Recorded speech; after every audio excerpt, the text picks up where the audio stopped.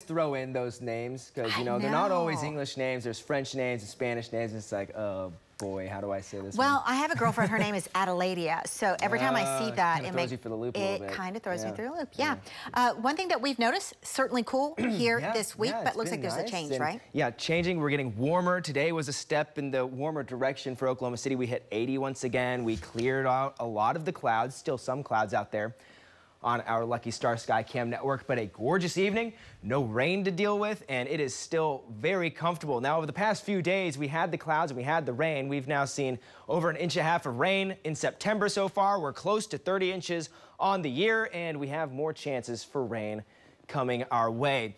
Little low pressure spin off the coast of California, another one up near British Columbia. Both of those are going to do a little dance as they head toward the Rockies, and that is going to give us the jet stream back, which we have not quite had, at least not in the fashion to give us strong thunderstorms. Warm and dry, though, that's the picture for tomorrow.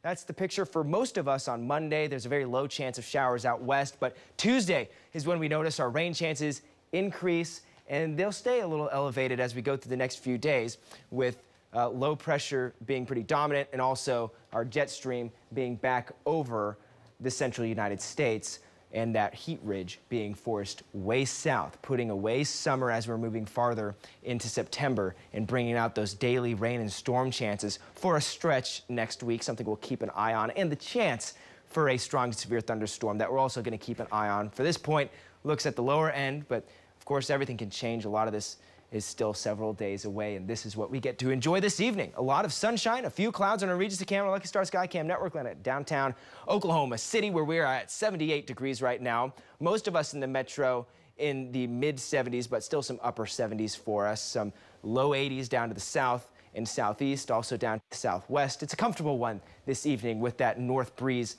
around 5 to 12 miles per hour here across the state, and that north breeze is going to change over the next couple of days. As we go overnight, that north breeze is going to really calm down. It's going to get even lighter than it already is, and because of that, we could see in western Oklahoma and northwest, north central Oklahoma, a little bit of patchy fog, not a massive dense area of fog, but some patchy areas of fog possible tonight. So western Oklahoma from Hobart to Clinton up through Woodward and then stretching toward I-35 from that point. I don't anticipate much of it here in the metro, as we don't quite have the same humidity values that those areas will have, but west portions of the metro, Canadian County, could certainly see a little bit of that patchy fog. We're falling back into the low 60s overnight. We're also going to see some 50s out northwest. We're going to get real cool. We're in the mid 50s, Woodward at 56 for the start of our Sunday. Like I mentioned, winds light, and they'll stay pretty light as we continue through tomorrow afternoon. If you're going to the fair, perfect day for it. A lot of sunshine.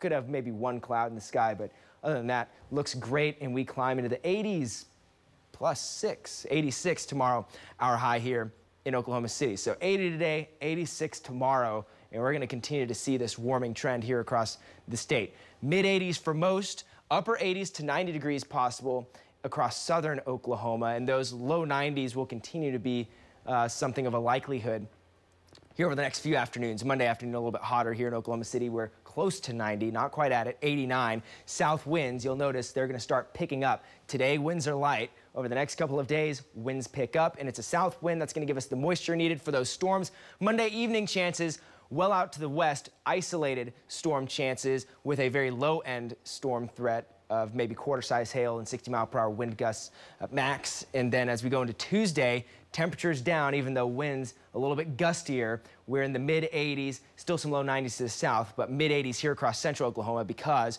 we have higher rain chances by that point. 40 to 60% chance for rain and thunderstorms on Tuesday, with again still that low-end severe threat, something we're going to monitor over the next several afternoons as this forecast changes and develops. But you can expect 80s, you can expect several afternoons as we head toward fall that have storm chances to add on to our rain total for the year. That's all we got for now. Don't go anywhere though. Sports is going to be right after this.